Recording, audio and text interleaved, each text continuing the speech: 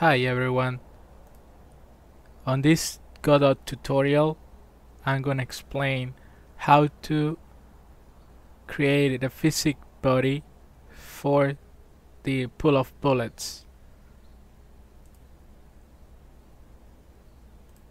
First, we will see the bulleta that we were using on the previous tutorial about the pool of bullets. Here, as you can see, we changed this line for the class entity bullet, and we're inheriting from that entity bullet scene. Let's open it. As you can see, I'm defining a signal, the class. This signal will trigger once a body or an area is detected. We got the radius at 32, the result, the query, and the read, the collider, collision, and the results. We're gonna create this physics server, and we're gonna set which collisions we want to collide with. This is representing a collision shape. In other words, first we're creating the shape read, which is gonna be a shape of a circle. Then from the PhysicsServer2D, we're gonna set the data, which is going to contain the shape read and the radius. Then we're gonna set all of the queries for that specific collision body. Starting with the read, it's gonna be this one here, the shape read. Then we're gonna set the instructions. We're gonna collide with bodies and also areas. And at last, we're gonna set the mask. Setting the mask is this. As you can see, a mask has 32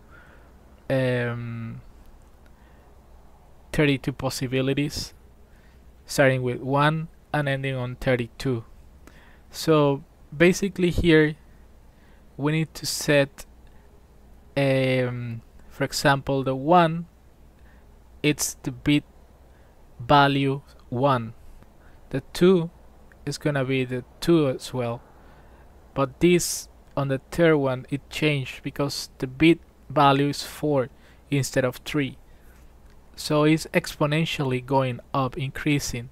The 4 is gonna be the 8, and then 16, 32, 48 here. I mean 8, 16, 32, 64, 128, because it's increasing exponentially. So for the 9, it's gonna be 256, as you can see here, and so on. Then it's gonna keep increasing. But since we don't really work with bit, it's not something easy, it's a little confusing. We got a different function or a different way to get that value for that specific layer or collision. In this case, our collision. So if we want the 1 or the 2, we will just add it here directly without looking at the bit mass value. So we're gonna call this function util get collision value from layers.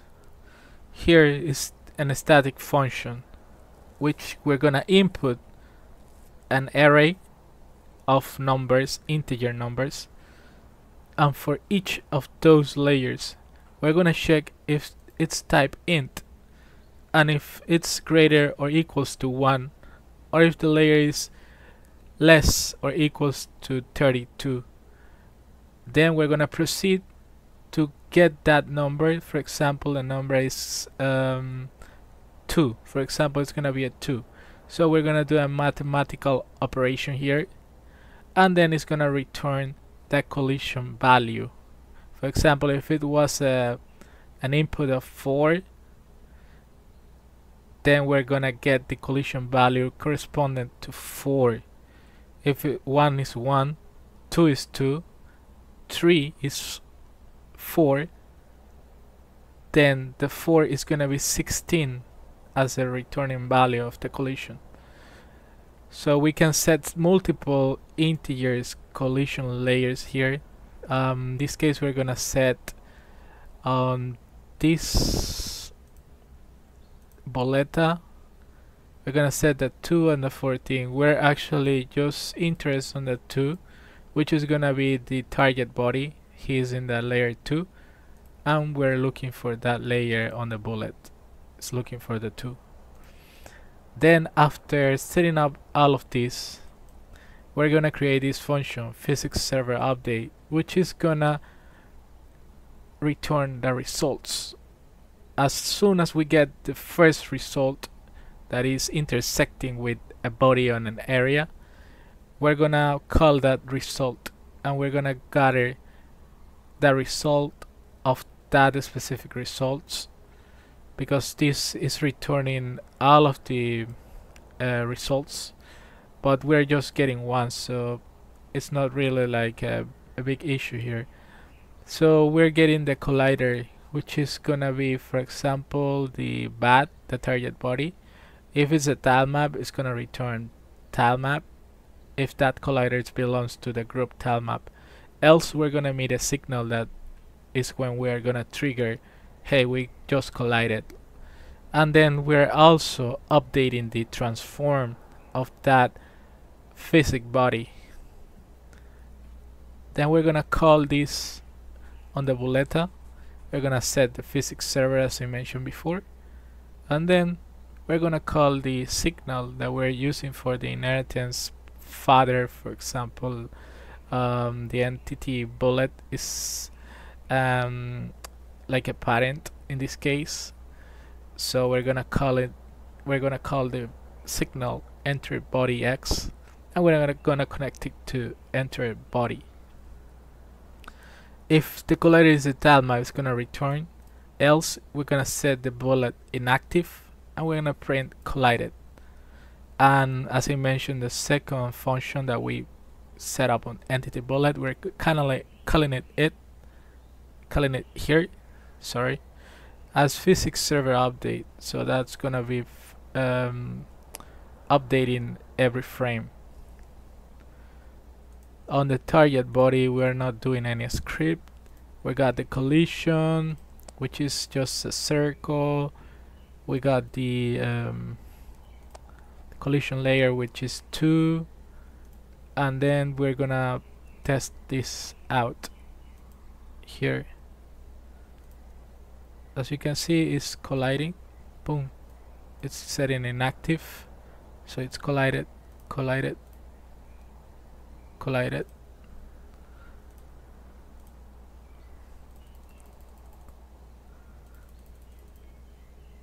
I have an extra prints here when we don't have any bullet available. And next I'm going to correct something that I did on the pool of bulletas. So we're creating the init bullets, okay, and then we just need to put, instead of pop back, we need to get the pop front method. That's gonna get the element that is in front instead of the one that is in the back, which is gonna fix any type of cases where an enemy will shoot a bullet and then another enemy will request that same bullet and then shoot it. That's gonna be totally fixed with this. Also, we don't need this function here. So here we got some clean code, and now we can go into the boleta and also fix this. So here in the inactive, we're checking with this. If we got this bullet, then we're gonna erase it from the use pool array. And if we don't have this bullet on the available pool, then we're gonna put it on that specific array. And the same goes here. It's just the checking if it's if it has the available pool.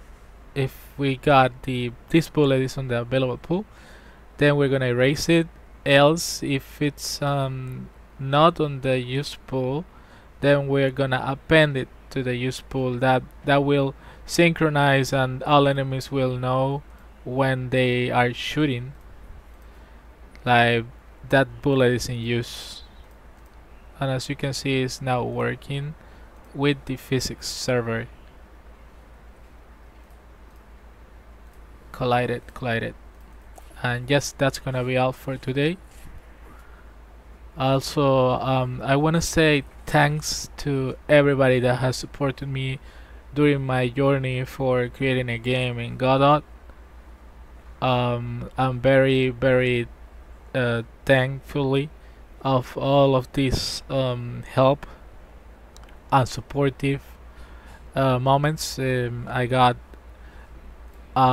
for this game that I'm creating, Bounty Hunters, which is a really cool story about a couple, which are the people who are controlling the spider match.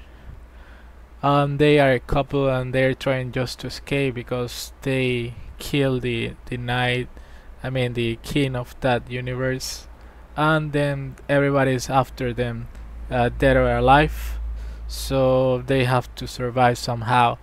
And they're gonna be facing wave of enemies, bosses, getting different type of weapons.